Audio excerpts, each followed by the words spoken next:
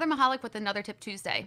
I want to focus on accessing mobile devices again, and I want to really focus on a feature we built into UFED to help you identify exactly what's behind the scenes on an Android device that may be causing you some issues. So here I'm going to choose mobile device, and what I want to choose is I'm going to plug in my Android, and you may hear my system making some sounds here. So I plug it in, and I'm going to let it be recognized by the device.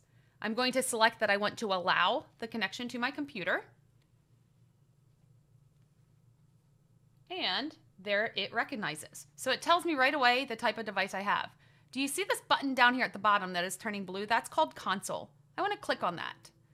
I want the Android console to come up and tell me information about my device. Now this is very important that you read these screens here and that you go in and you make sure these settings are enabled on your device.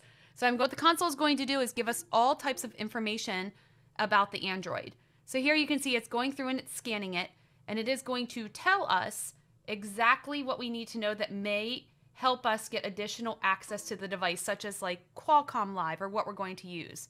So here we can see the information about the Android. We can see that it's a Samsung, that it's Android 12, the security patch version, that it's file-based encryption, it's not rooted, and the battery's 100%.